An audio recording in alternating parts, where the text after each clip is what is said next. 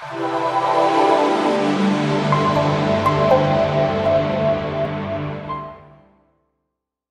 good afternoon, guys. Ron here with Precision Sales, doing a walk around of a beautiful head sail. This is for a O'Day 23 Mk2. Absolutely stunning sail. It is a 135% furling head sail.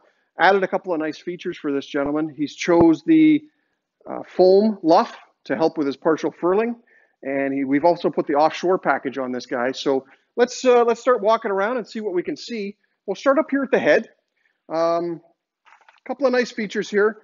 We like to use the webbing loops at the top and at the head and at the tack. And the reason we like to use those is that it helps on those first couple of turns. The rings that traditionally are used and the press rings don't make those turns as tightly as the webbing does. So we like to go with those. And if we just kind of walk on down here, we'll stop down at this first broad seam. And this is part of our offshore package. So what we've got here is 3 rows of triple zigzag stitching. And that is an extra row over our traditional 2 rows. And then back here on the broad seam, this is a leech seam wedge.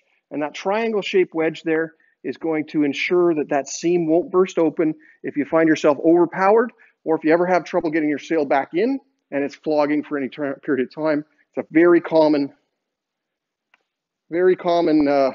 failure point of most sails. So we've got this sail kind of turned upside down a bit so you can see the foam luff when we get over there, but you can see that we've got the white Dacron is the UV coverage on this sail, and you can see that through here.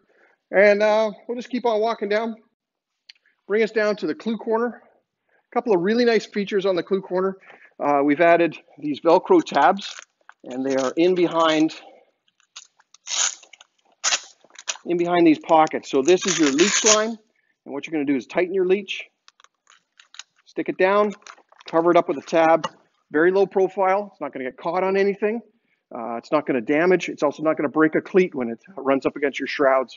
So we've got that for your leech and your foot line. We've got a leather clew corner, hand stitched on with the leather. This is going to ensure that this lasts a ridiculous amount of time. Very nice little stainless steel ring as well, all hand stitched on. Hard to find better quality than that. All right, so we'll just walk down the foot here, and there is a foot line in there.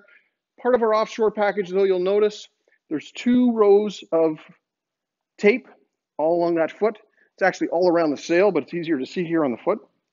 So you can see 2 rows of tape, and you can see the 2 rows of stitching there. It indicates that. Brings us down to the tack. Again, just like the head, we use the webbing loops. And we use those, as I said, because they make those first couple of turns much, much tighter, which ends up being a better furl. And then this right here is the foam luff. And I get a lot of questions about foam luff and what it's used for. So foam luff helps with partial furling. And the reason it does that, the analogy that I like to use is if you take an 8.5 by 11 sheet of paper and you try to start to roll it, it's a bit tough to get it really tight. If you were to take a pencil and start it around that pencil, it ends up being a very nice tight roll.